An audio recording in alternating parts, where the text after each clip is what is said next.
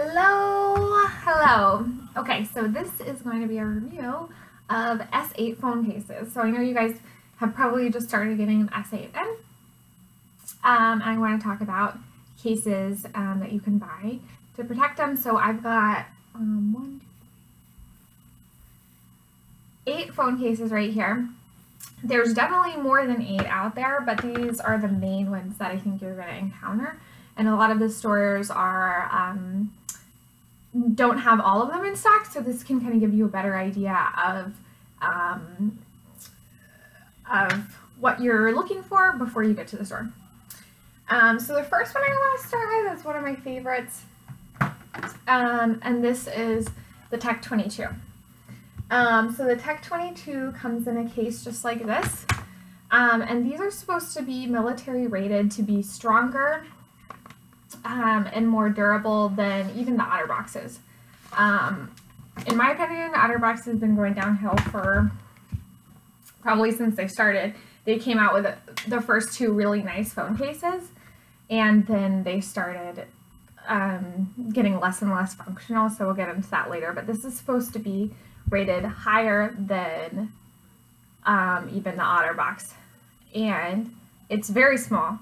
So really where you're looking for the best protection is the edges, and I think this does a nice job of that.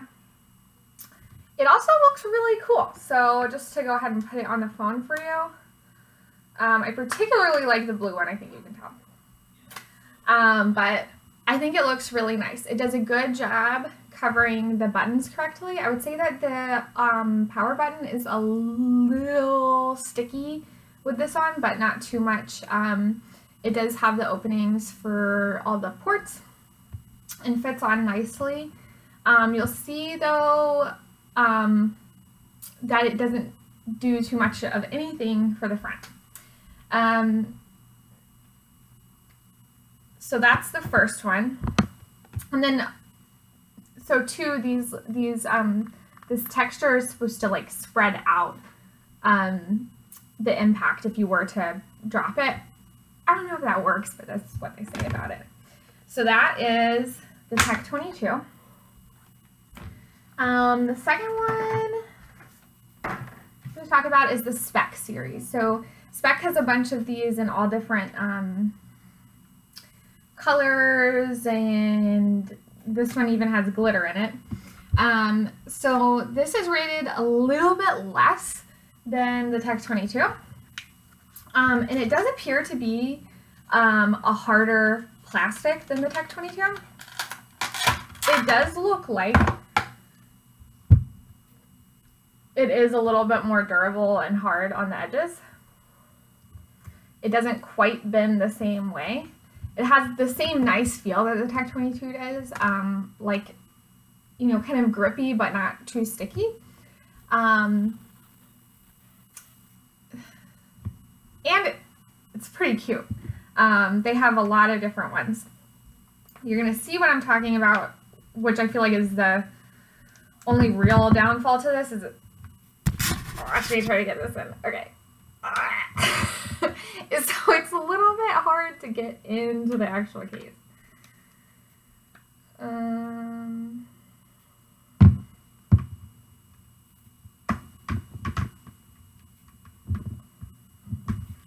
So I mean, hopefully nobody's like, I can't even do it.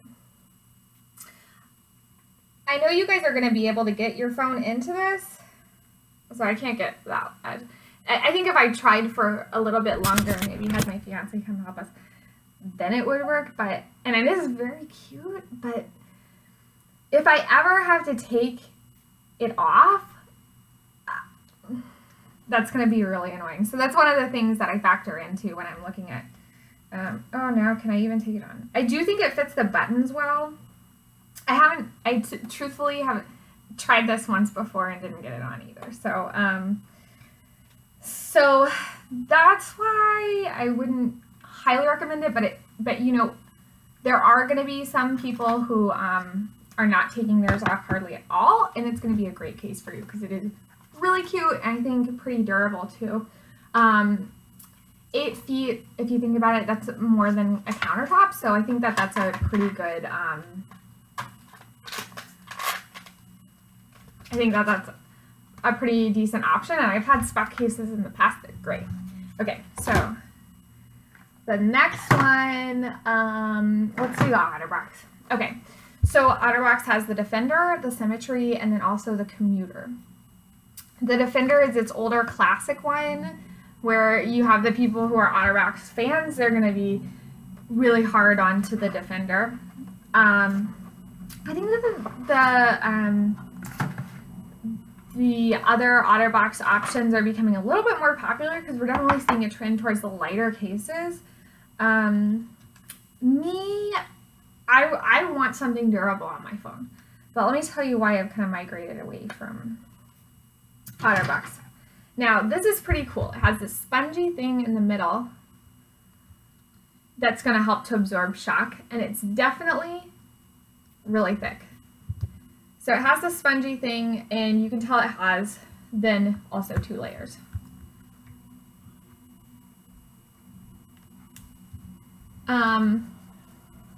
It feels less grippy than the other ones, but still has that grippy feel, and then has the plastic.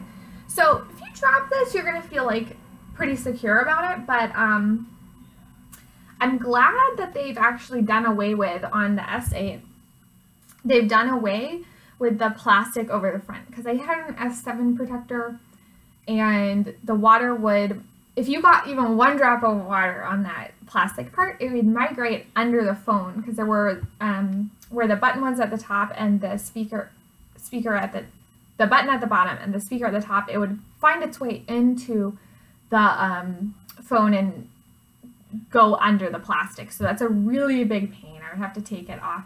If it got even the littlest bit of water on it, it was a very big pain. So this is a really big improvement.